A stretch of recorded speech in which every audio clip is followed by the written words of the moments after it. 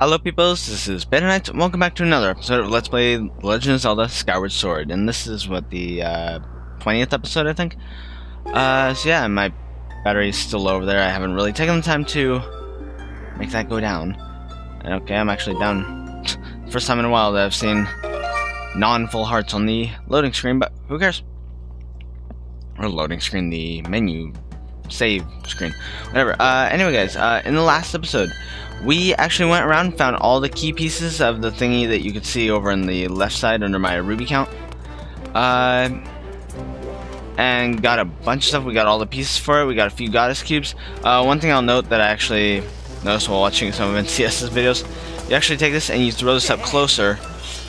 You'll see the bomb will actually land on the ledge in front of the rocks up there. So if you guys are having trouble timing that, like I had to throw like 2 or 3 times to get it.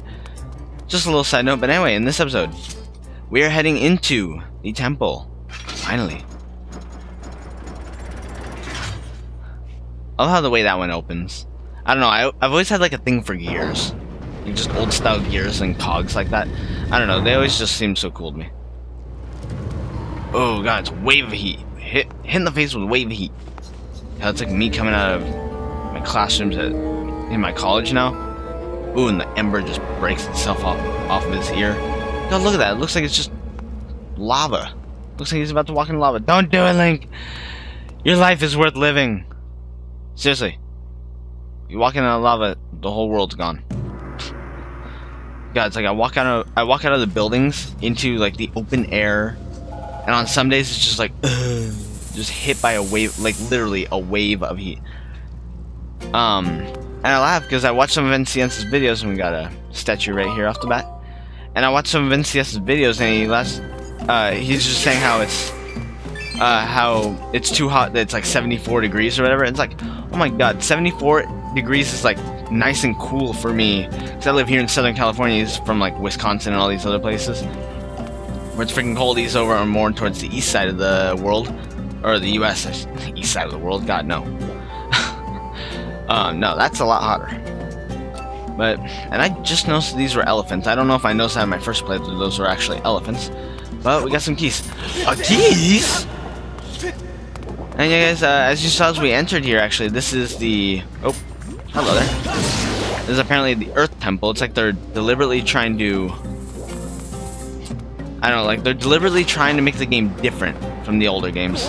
Like, oh, this isn't a fire temple. No, even though everything here suggests fire completely. It's just fire, fire, lava, fire. It's like everything the fire temples have always been and always will be. But no, this is the Earth Temple, because you're underground, kind of. You're under a mountain, so I don't know if you consider that underground or not. And scare you away, dude? My partner's gone missing. Those red guys are everywhere. I never should have come here. Yo, oh, it's you again. Come all this way in search of your friend, eh? That reminds me. Before I came in here, I saw a weird-looking blonde girl getting dragged away. Aw, dude, no. Well, at least I know she's here. Don't even dream about going in and rescue. The baddies are everywhere. You want to live again one day, you should head for home, pal. I can't do that, man. I got my girl to save. Or I got a girl to save. It doesn't matter for me. I'm too protective. Any girl, really. But, I was starting to think of what exactly I was saying, but... Oh, jeez. Hi there. Come here, try that again.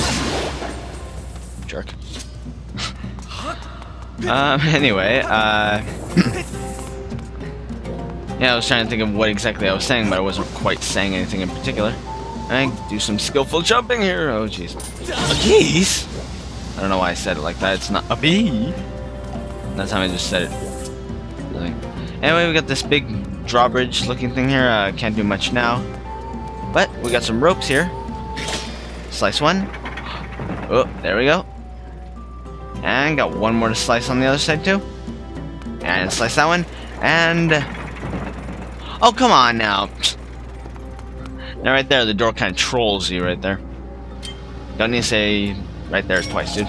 Anyway, now we get to use the handiness of the beetle. Use his little maneuverability. I'm flying. Just keep flying. Just keep flying. Just keep flying. And actually aim for your target. And my beetle continues flying off. I can hear him fluttering in the background. And now I can't because he went too far away. Hello again, Beetle. And we get through here, and looks like we got kind of a Ocarina of Time comeback here, guys. A little flashback, take back, knockback, whatever you want to call it. Master, I'm detecting new enemies ahead. They appear to be creatures of very significant physical ability. Sounds like my kind of creature.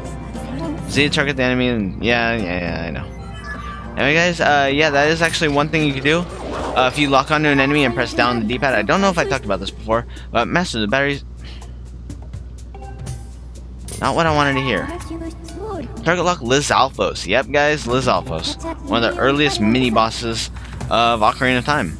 This unmistakable monster is equipped with an arm guard made of hard iron. Great physical prowess makes it difficult to predict its movements. Yeah, these guys are very quick in this game, and they don't actually have a sword, and they're not nearly as awkward as they were in the first game, anatomy-wise. You'll need to anticipate the direction of its arm guard to successfully land an attack on an exposed angle. With 0 the enemy type, I'm unable to analyze the battle performance rating. Jeez, my words. Rating with this opponent due to insufficient data. Yep, but that's it right there, guys. As you can see, the Zelda's actually... Oh! Whoa, that was close. Oh, I'm getting lucky here. Actually, I will want to get back. Come here, come here. Now notice these jerks will... Get away from the lava. Come here. And you'll notice they'll start to laugh at you like that. But, keep hitting them. And, eventually they drop their tail. Ew. You get a lizard tail. It's the tail of a large lizard with a spiked ball at the end. Sure, it's a little gross, but you never know when you might need one. True, true. And we get yet another collectible for our list, guys.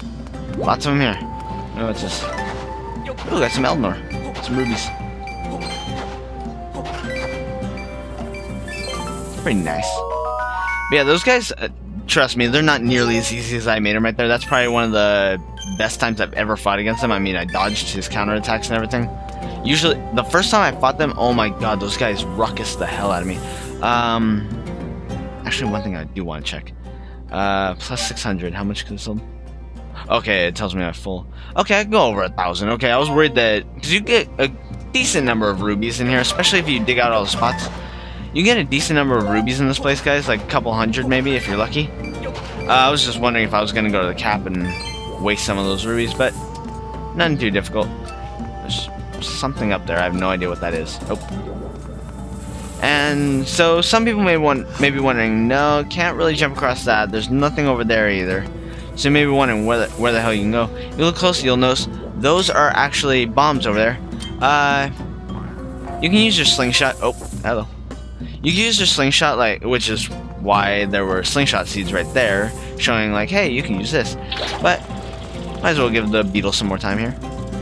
Actually, I probably will use the slingshot if I get the chance, just whenever I can.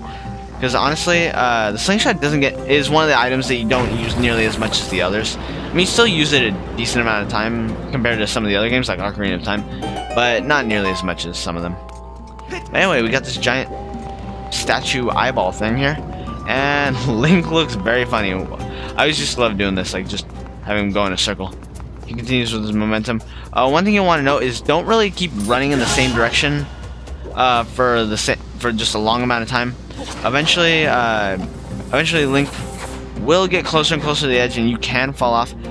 As long as you're on your toes, it's kind of hard to fall off, but... Okay, let's see what this... Come on. Come back down, before it blows up in my hands.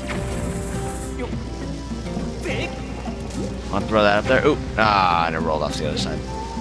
Okay, no, put that away, that's way too soon. This one, you kind of do got to get some timing. I don't believe this is required. I know there's a chest in there, but if I remember correctly, that's some pretty decent stuff. Don't fall off. Damn it. I'm sucking at this. Oh, that was a bit too early. Stay. Okay, guys, take it from me. Just wait until the spout stops and then it comes down. There you go. Throw it near the beginning so it doesn't so easily roll off the other side, and we're good.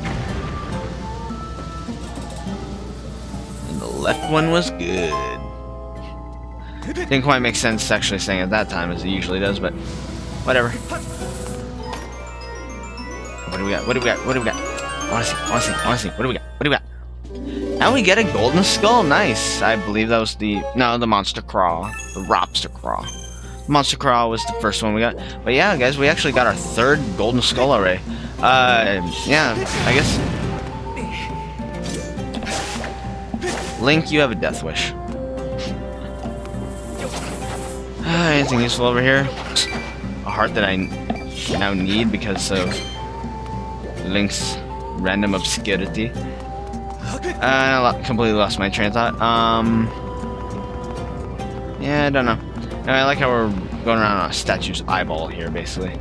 So yeah, just release the control stick every once in a while. You can actually run over these fire gates. Oh, that's gotta hurt. And he lit me on fire. No, I want to hurt. I'm not gonna hurt. Anyway, jump down from here. Nothing much over here, so I did. Blast, I must have dropped it earlier. It's kind of sad running over those frog things, so it's like, ah, God, and it even raises up the giant rock you're on as if there's like some object under you. Hey, nice time, pal. It's me, Led. Yeah, I remember you, dude. You showing up here must mean we're connected somehow. You know, like fate or something. Anyway, do me a favor and get my bomb back, okay? What? I was behind that rock looking for treasure when those creeps showed up. I panicked and hit the road, but it looks like I dropped it. Sucks, man. It's a bag for carrying around bomb flowers. Can't imagine not having one. Oh, hey, I guess I don't have to imagine it because I lost mine. Anyway, it's back there. Do me a favor and get my bomb bag back, will you? What, you can't go get? Come on, man. Don't let the Boko Blend scare you. Look, there's one right here and you're fine. See, I wonder, will he run away from this? Oh. Yep, he'll run away, alright. But, oh, jeez.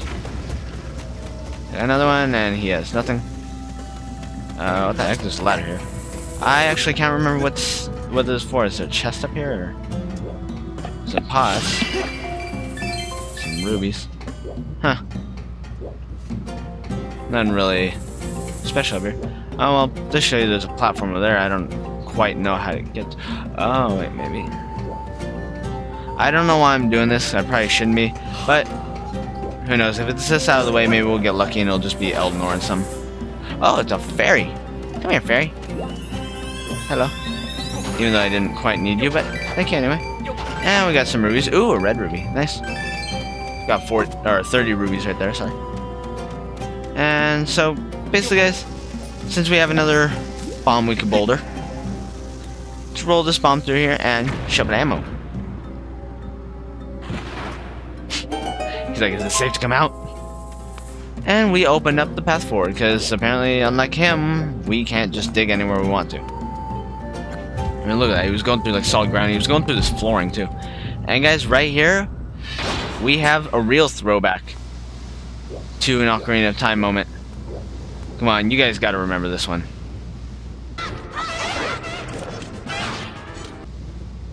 Yeah, look at that. I just did that. Yep. Well, let's see how this is gonna turn out. Oh, look at him cracking his shoulder. He's like, oh, let's take him on. And so we got the Lizalfos here. Wait for them to start laughing at you, then just smack the crap out of them. One little tip, if you guys, ooh, that one went down really fast. Now this battle can be very hard to see how one of them will typically leave you alone somewhat while you're facing another. Generally, if you stab at these guys, more often than not.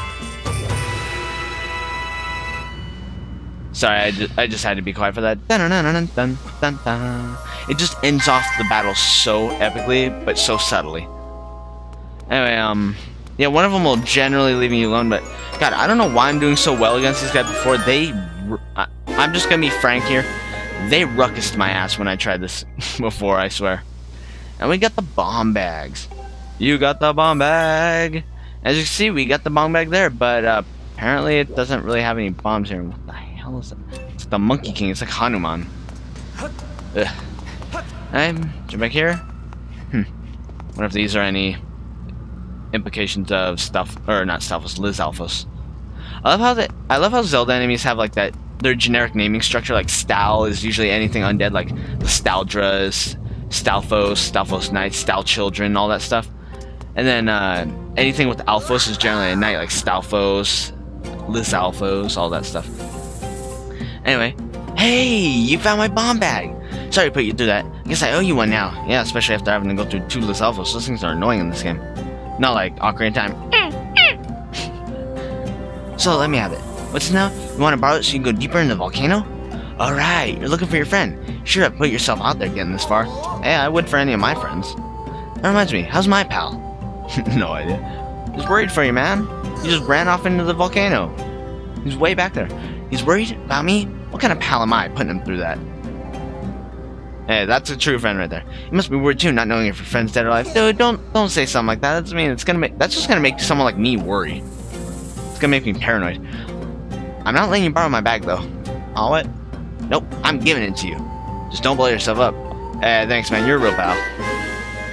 So that's why I like the NPCs in this game. See, why can't we have a world like the Legend of Zelda world? I'd be willing to take on some evil, malevolent force that's trying to destroy the world every once in a while if we could just have societies that aren't at each other's throats trying to kill each other all the time. Look at this.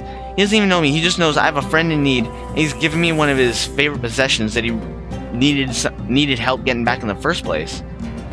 Plus, he's always giving me these tips and stuff in the Goron. What about Gorko? Why can't we have a society like this? Gim, don't even start anything about the whole human thing. Now you got my bomb bag. Go find your friend. Thanks, man. I will. Now, okay. Hold up, I forgot to tell you something. Knowing me, that bag's probably empty. That bog. So let me give you a little something to get you started.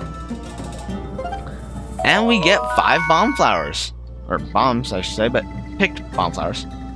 You got 5 bombs. Throw them or roll them to blow up even hard objects. Should I start? Whatever. You run out of bombs, just find some more and fill the bag back up. If you got a bomb flower, press B to put it in the bag. Don't forget. That bag can hold up to 10 bombs, so if you run across bomb flowers, be sure to fill up the bag. Yeah, guys, that is actually one really good addition they added into this game.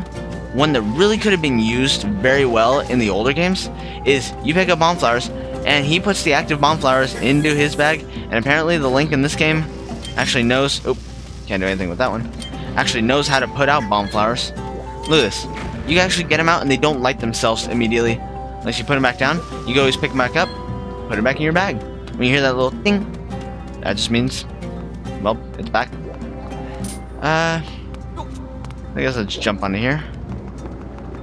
I guess we'll make this a slightly shorter episode than usual, guys. Luckily, I don't have to do too much cutting. I'm gonna have to find that video clip and put it in there.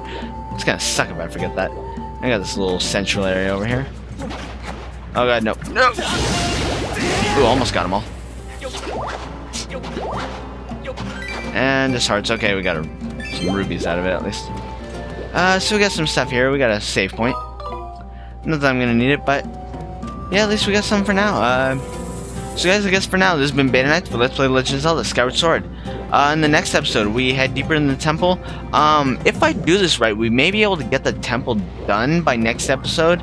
Not sure about the boss battle, let's give or take a little. But we'll see. I mean, you never know.